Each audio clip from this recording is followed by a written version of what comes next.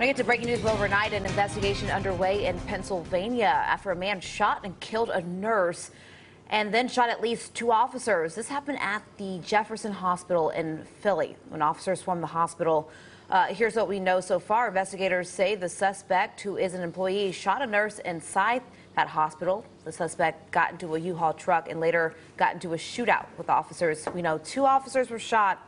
The suspect was also shot. He's in the hospital and is expected to survive.